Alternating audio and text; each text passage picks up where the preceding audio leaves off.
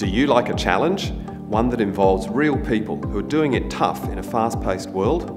If you're ready to become a social change maker working to improve society's overall well-being, you've come to the right place. My name is Matthew Allen, and I have the privilege of being the Executive Dean within ECU's diverse and exciting School of Arts and Humanities.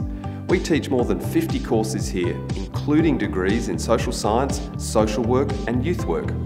Many of these courses are nationally or internationally accredited. They will challenge you and help shape your future.